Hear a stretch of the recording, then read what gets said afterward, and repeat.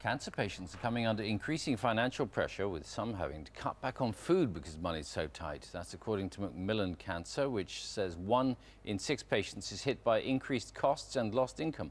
The charity says changes to the benefit system could leave some people more than £90 a week worse off.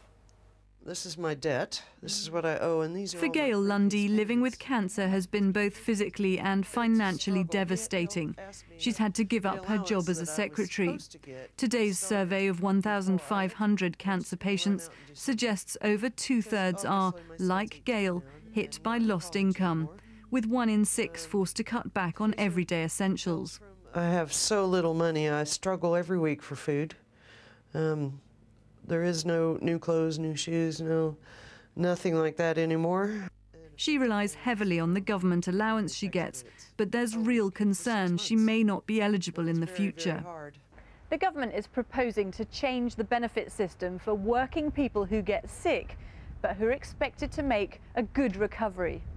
It's proposing to put a 12-month time limit on the allowance they receive.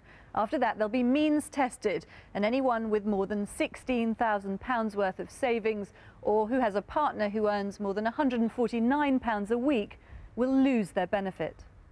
Campaigners say it could have a catastrophic effect on many who are already struggling. Well, many cancer patients simply take longer than a year to recover from the very powerful treatments that they receive. And Macmillan doesn't understand, therefore, why the government is penalising cancer patients simply for taking too long to get better.